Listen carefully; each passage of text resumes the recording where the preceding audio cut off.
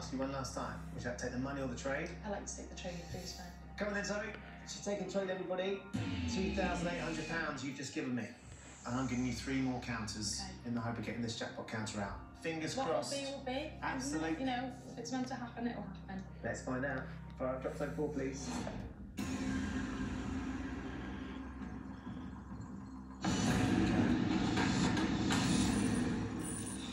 Okay, that's maybe a bit too far away. Yeah. Even for our optimism. Yeah. Oh, gosh. That's exactly what you didn't want.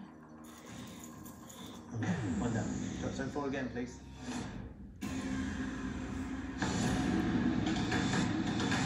Get over. A little bit. Squeeze that black counter. Go on, nudge them. Oh, gosh. No. And we're not interested in any of those no, counters. No. So Zoe, you gave me £2,800 and it comes down to this one last trade counter. You ready? Yeah. Line up drop zone 4, please. Go. Get down. Right. We've got to squeeze that silver one in the corner if we can. Is they gonna go? No. Is it gonna go? No! Zoe, no! I'm so sorry. It's okay. I came. I tried. You know. I can't believe that. But the thing is, I feel like I would have kicked myself. Yeah.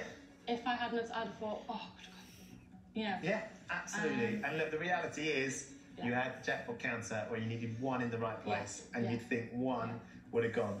You've been absolutely brilliant. It's been lovely to play alongside you, and best of luck with the future. And I'm sure your mum is incredibly proud of you. You spoke very, very fondly of her, and that's really, really lovely to hear. So thank you for coming and taking part. Cheers. Thank you. So there you go. Zoe's leaving. Sadly, she had £2,800. Bravely took the trade.